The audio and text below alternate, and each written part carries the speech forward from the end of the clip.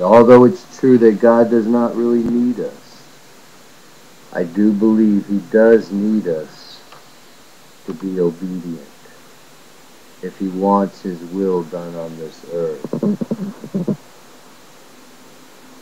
God commanded you to do what He said.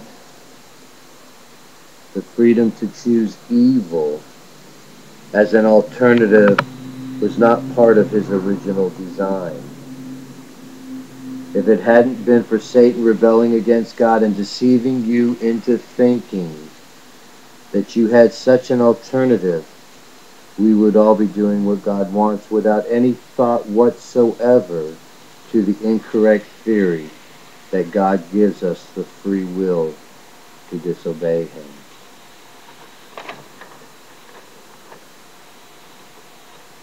The Bible was not written to validate and uphold this world. It was written to destroy this world and build the kingdom of God. So quit using it to correct the problems that mankind faces. Use it to build a completely different world and let the old world deal with their own problems. If you try to help it by using the Bible, all you do is prolong its agony, because its destiny has been already determined, and that is one of ruin. And that is what you should want to see happen to it.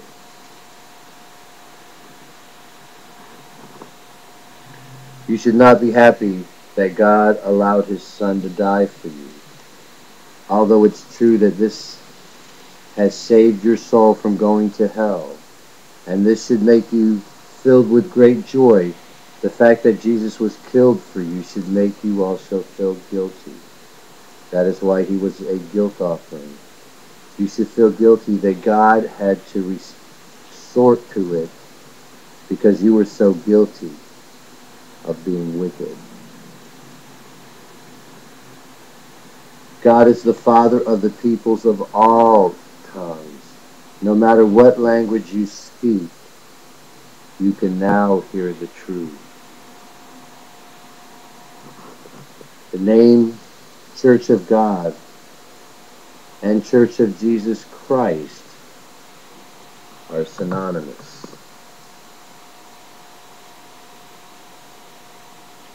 The Holy Spirit cannot sin.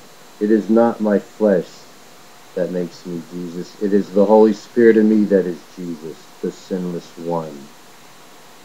As long as I try my best not to sin, and I remain faithful, the wrongs that I have committed in the past will have no bearing on the matter of whether or not I am Him. Because if they really did, then God would have chosen someone other than me to be the Holy One.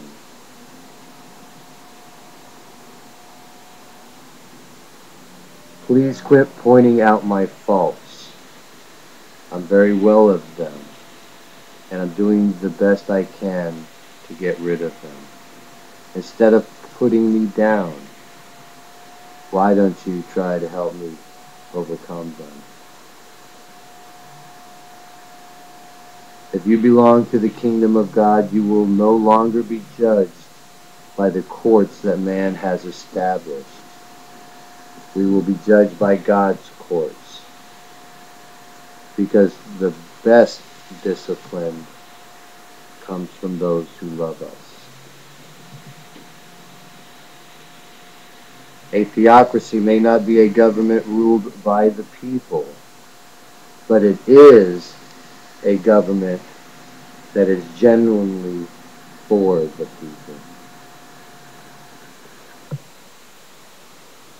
When in the course of human events, it becomes necessary for one people to dissolve the political bonds which have connected them with one another, and to assume among the powers of the earth a separate and equal station to which the laws of nature and nature's God entitled them, the decent respect to the opinions of mankind requires that they should declare the causes which impel them to the separation. The Declaration of Independence, 1776, United States of America. This gives us the authority in America to do what we are doing because it precedes the Constitution. You are allowed to alter and abolish the form of government you now have and start a new one if the one you have is against your happiness. We need to separate and form a parallel government. The United States will now have a theocratic government as an option for the believers to join. I believe this will greatly increase our happiness.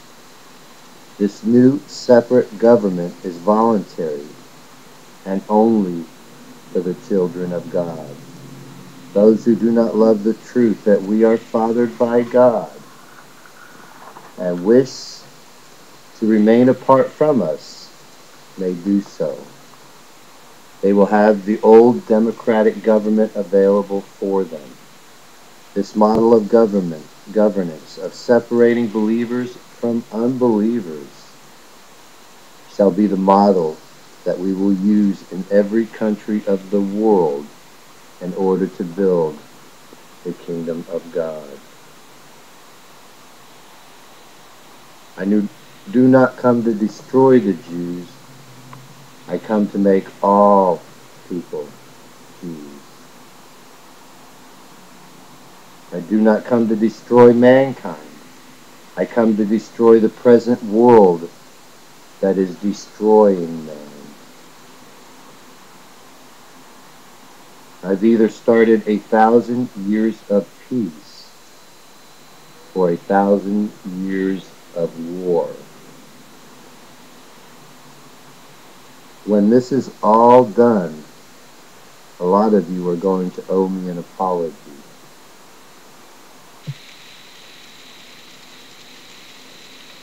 Into God's hands I commit my spirit.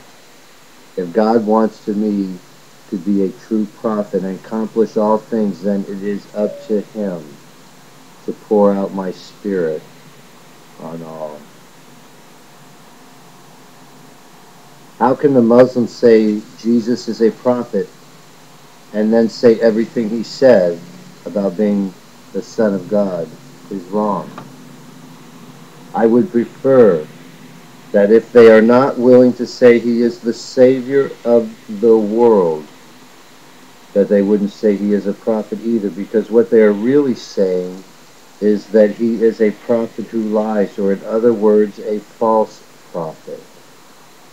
Now, of course, theologically speaking, the same reasoning could be used by us with Muhammad. We could say he is not a prophet because he lied when he said Allah begots none. But the truth is, I do think Muhammad was a prophet from God. And as an unlettered prophet, it was those who wrote down and twisted the message he gave that are to blame for what seems to be false statements from him. As an unlettered prophet, meaning he couldn't read and write, Muhammad had to use scribes to write down what he said, and I believe that it was the scribes who were demon-possessed and whose real motive was to discredit Jesus that changed what Muhammad said. You have been living in a society where you have to sell your birthright in order to eat. If you don't work for the man, you don't eat. I have been sent to build a society where you can spend all your time praising God and doing His work and still eat. I may not have everything, but I am still abundantly blessed.